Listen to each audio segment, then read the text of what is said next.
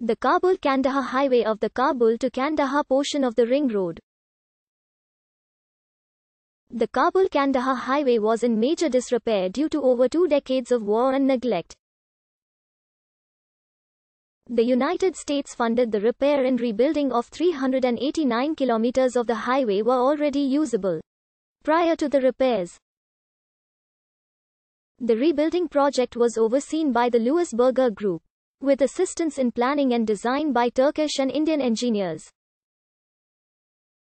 Phase 1 of paving was completed in December 2003 and the highway was opened to traffic.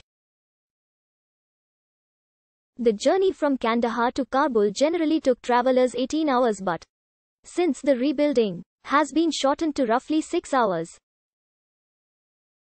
The Kabul-Kandahar Highway traverses the provinces of Kabul, Medan Vardak, Ghazni, Zabul, and Kandahar. As of early 2004, Taliban fighters continued to harass travelers of the corridor. Afghan guards, soldiers, mercenaries, and workers have been killed along the route. In October 2003, they kidnapped a Turkish contractor, and that December they kidnapped 2 Indian workers. In February 2004, Taliban rebels shot down a Louis Berger Group helicopter, killing 3. In March 2004, rebels murdered a Turkish engineer and an Afghan guard. Another Turkish engineer and a translator were kidnapped.